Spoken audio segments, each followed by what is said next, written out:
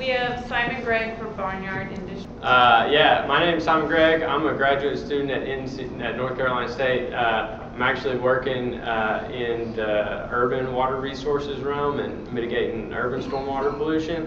But I got involved with the Nutrient Recycling Challenge in phase 1, and we submitted on manure treatment with black soldier flies. And I got some collaborators, a PhD candidate at Urbana-Champaign in entomology, and organismal biology master's student at ASU. And so we're kind of looking at this from a different approach and kind of seeing what has nature provided for us in the form of organic waste treatment. And actually insects have been useful to humans for thousands of years. Population growth is creating a burden on all of our systems that we currently have, and insects are in abundance on Earth and provide, many of them have niche roles that they do in natural systems, whether it's recycling nutrients and organic matter. And, we've harvested and cultivated silkworms for silk for thousands of years, and even now, ladybugs are being used to combat aphids in integrated pest management, and we're shipping pollinators across the country. So there's a big connection between insects and humans. And black soldier flies are kind of one of those insects that are beginning to gain some traction in their ability to recycle organic waste. And they're native to many parts of the Americas and really common in the Southeast. And they're not a pest. The adult insects, the actual fly, doesn't even have developed mouth parts. It doesn't bite, it doesn't eat, it's not attracted to humans or habitation. And because of this, the larvae stage of the insect, which is a maggot for lack of a better term, eats a tremendous amount of whatever its substrate is, and it incorporates the composition of that substrate into its biomass. A lot of research, just for future reference, a lot of research uses the flukes of cardboards. These insects like really small places to lay their eggs, and so that's kind of a crucial thing that we can use when we start designing these insects in mind. They reduce manure dry weight by approximately 50%. They reduce mass accumulations of nitrogen, phosphorus, and potassium, by greater than 75%. The larval biomass, the biomass of the larvae, seen here, is approximately 40% proteins and 35% fats. They reduce housefly populations around manure by greater than 95%, and they suppress pathogens, and that's definitely an area where we need to have more information about how, the interactions with pathogens. And but a lot of the research uses these insects.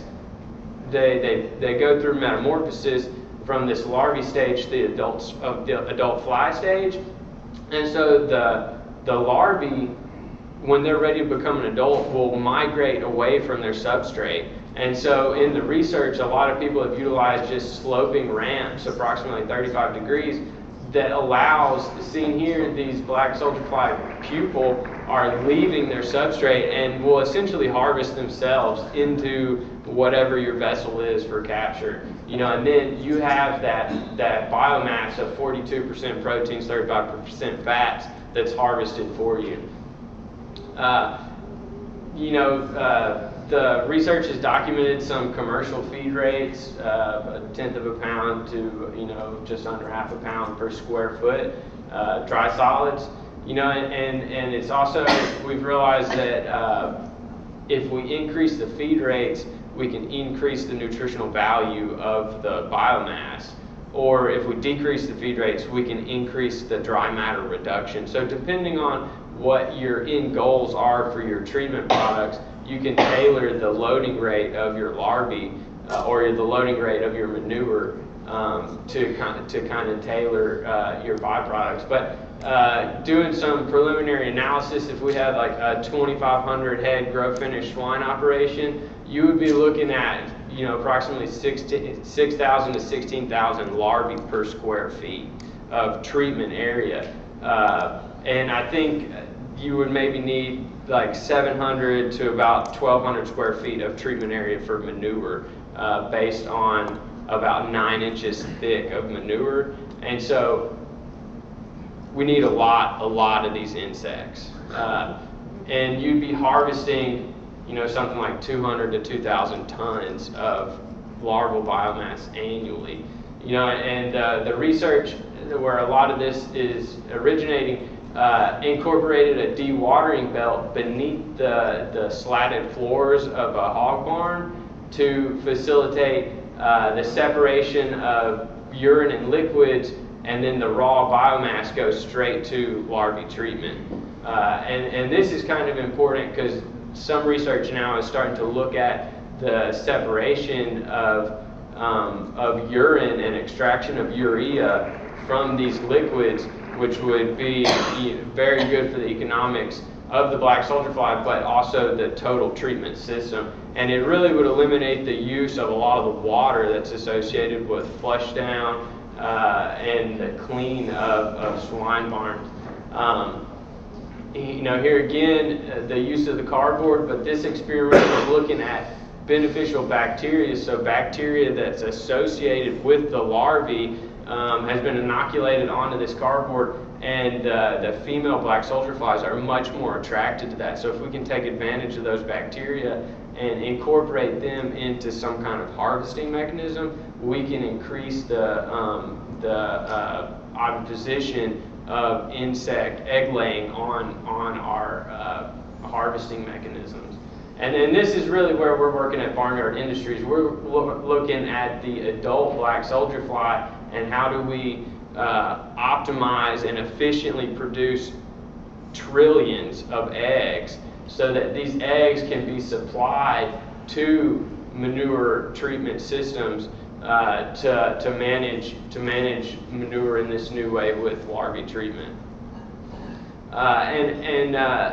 Currently, a lot of the literature kind of struggles with lab-reared colonies. The breeding rates and are just not as well as they are in wild populations, and so that's kind of where we need to improve the mating systems and adult enclosures so that we can increase the efficiency of breeding in essentially commercialized insect production systems. The quality of the food and the availability of water has been shown to increase the longevity of these adult insects' lives and increase the number of eggs that they produce. You know, so taking some of these things into account, we begin to design some systems, and to meet that larvae demand that was previously stated, we need, you know, some between 20 and 70 insects per larvae that we need in treatment. So you get to needing a lot of insects. And this is a conceptual model that we've developed, incorporating some kind of enclosure, and then beneath it, we've got to include systems that really optimize unit functions that need to happen to reduce labor. Currently, the systems that are employed for producing eggs are mainly research-based systems that are bulky and labor-intensive and require a lot of time. But we can design better systems that take advantage of beneficial bacteria for increased inoculation or egg laying. You know, allow naturally cycling of insects. If we have some kind of egg harvesting systems, egg cartons that insects are laying on, and have that beneath a larvae rearing tray, the presence of larvae itself increases female oviposition, and so the ability to allow some eggs to hatch and be reared as larvae, and then we can incorporate that sloping floor and allow them to emerge into an adult enclosure and begin the adult life cycle again.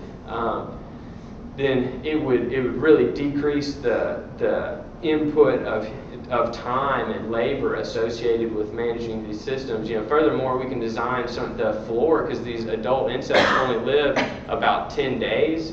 So, there's continually adult insects dying, and so the need to keep the inside of this enclosure clean, we'll need to design the floor of this tray to remove those insects. And so some type of conical or sloping floor is a conceptual idea that we have. The egg clutches that females lay are approximately like 200 to 600 eggs per female. And we're looking about to millions of neonate to manage that 2,500 head swine operation. And so really what this is looking like is regional egg production facilities where we have these optimized adult enclosures that maintain the environmental conditions and really increase the efficiency of mating and egg harvesting that allow commercialized production of these insect eggs, and then package and delivery to